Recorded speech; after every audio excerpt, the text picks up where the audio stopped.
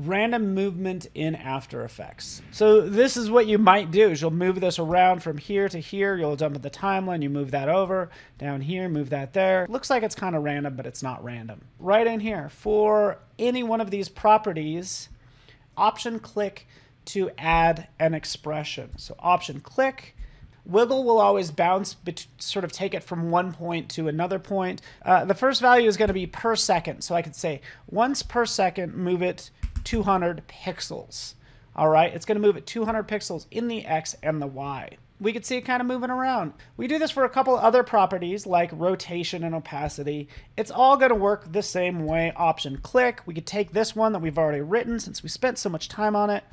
And for rotation again, do we want it to rotate 400 degrees? No, maybe like 20 degrees. Where is it going to rotate from? Well, you're going to find out in a second. It rotates from the center point. We could use the pan behind and put that right down there. And now we have it rotating from that center point. And then we'll get into some other examples too. Right in here, I use the puppet pin tool.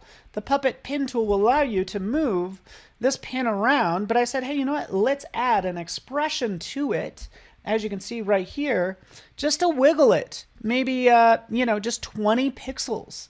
And now, if we take a look at that, we could see it's just randomly moving as if it's like blowing in the wind. Again, just showing you the power of the wiggle. And the great thing is I could do this for all of the properties.